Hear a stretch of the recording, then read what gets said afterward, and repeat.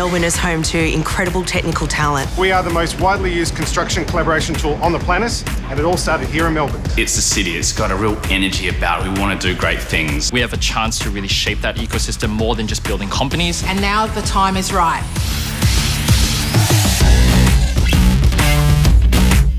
It's a great city to both work and live, and one of the best in the world. Great people, great location. Melbourne's the most livable city in the world.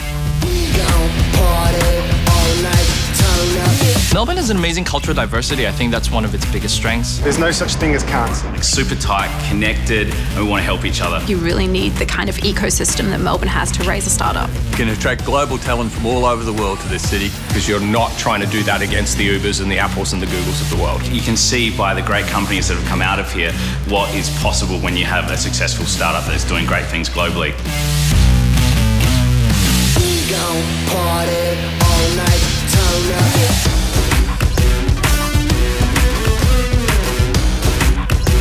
Melbourne feels like the great tech cities around the world. The investment that the Victorian state government put into entrepreneurs is over and above what we see across the rest of Australia. A mindset here, a propensity towards embracing innovation, to taking risks, to trialling new things. And we've got lots of capital to invest in startups. You have access to so many resources and skill sets. And really great business opportunities for anyone who chooses Melbourne as their base. We have an opportunity to build an industry, and I think that's really exciting. And massive support from the private sector. There's never been a better time to get involved in Melbourne's startup ecosystem.